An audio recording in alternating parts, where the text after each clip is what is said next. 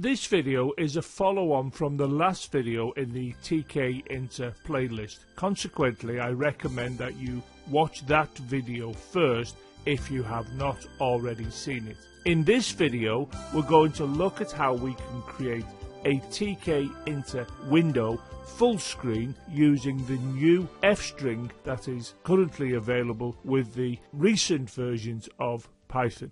In the previous video just referred to, we looked at the monitor and asked the question, what is the resolution of the monitor that our software is going to run in? And the answer is we will not know. The user of their computer will have set the resolution using their operating system. However, we can use the program that we're writing to find out what the width and the height of the resolution of the monitor is set to using the following. That's for the width, and this will find the height. For argument's sake and for this video, let us make the following assumption. Let's assume that the width of the monitor is 1280 and that the height of the monitor is 720 in pixels.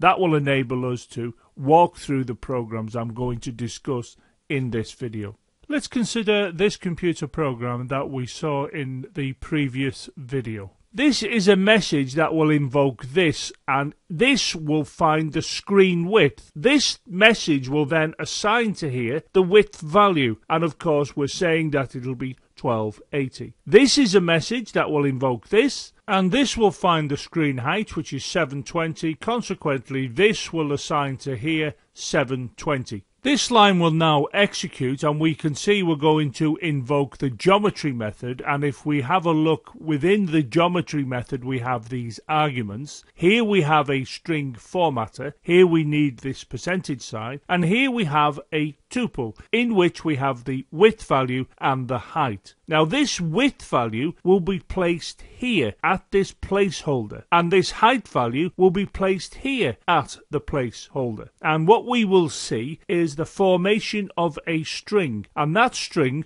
will look like this, where this 1280 was placed here because of this value. This X is simply copied to here. This 720 is placed here because of the value here, and then we can see we have this slot appearing here. So in effect, what we have inside here is this string. And it looks a little bit complicated the way in which we have to use a tuple here and use this for deciding what the string will look like with the appropriate placeholders. Now we can reduce the number of lines for this program as shown here. And what you can see that these two have been removed in this program. But here you can see that I've included this message, and here you can see I've included this message, and the same thing will happen. What this will do, it'll find the screen width and it'll put it in this placeholder position, and this will find the screen height and it'll put it in this placeholder position, and what we will have formed is a string, and there you can see the string. It's the same as the one above, and what this string will do when it passed to the geometry method is create a window that's 1280 by 720, and it'll be positioned in the X and Y coordinates shown here, which is the top left corner. Now all of this was covered in the last video in a little bit more detail. Now here what I'm going to do, I'm going to have a look at another method for formatting a string that will be acceptable to the geometry method. In other words, I won't be using this, I'll be using something different. Let's now take this computer program that we've already seen in this and the previous video and amend it. And the amendment is shown in the program here, and the amendment appears on this line. And you should see that we're still invoking the geometry method, but in the brackets we're passing in different arguments. This one here, we'll just compare that to this. If you look here, you can see that we have these braces appearing. Now this pair of braces is a placeholder, and this is a placeholder. And if you look here, you can see that we have a format method, and this format method takes in the width value and the height value, which were found on these lines. So when we consider what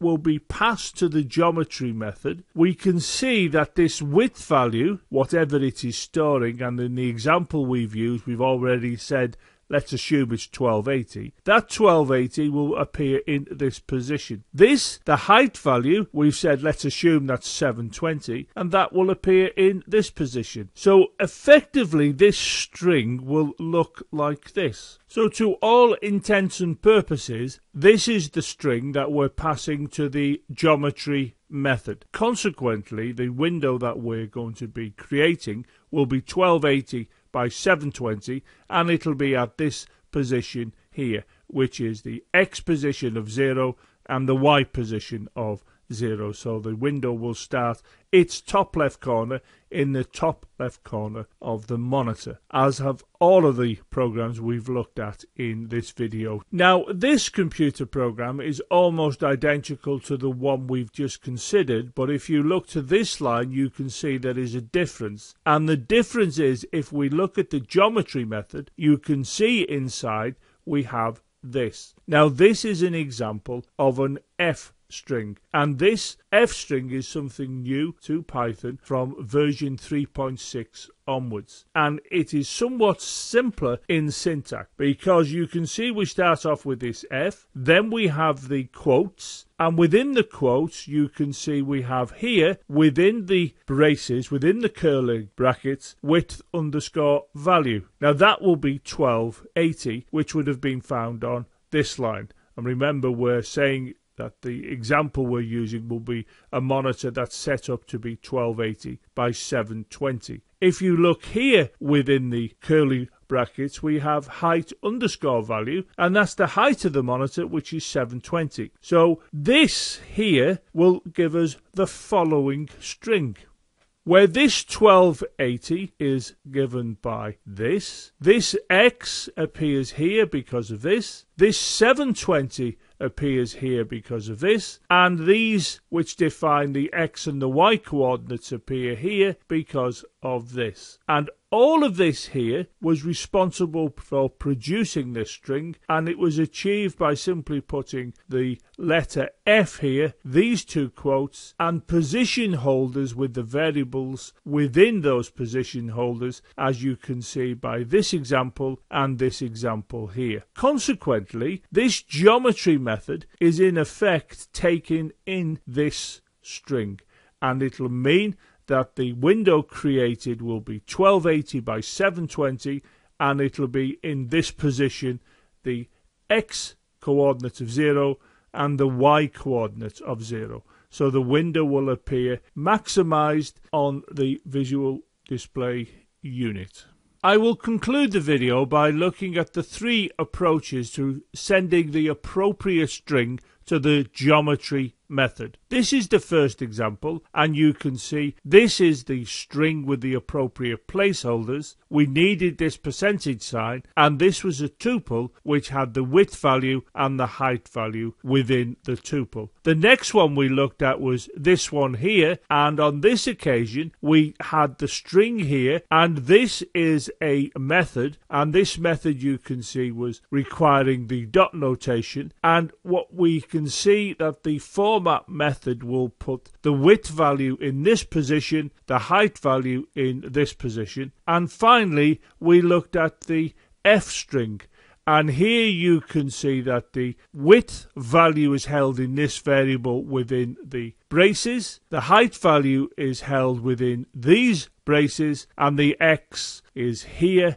not within a placeholder, and here we can see we have the X and Y coordinates. Now, which of these should you know about? I would say all 3. That's because you're going to see all 3 being used in code produced by different programmers. Which one you should use yourself? Well, I would suggest you use this one if you're using from 3.6 version of Python onwards, because I would suggest that this was a simpler syntax than the previous 2. But you will need knowledge of the previous 2. As I've already said, you're going to see these in other people's programs, and it's important you know what they do.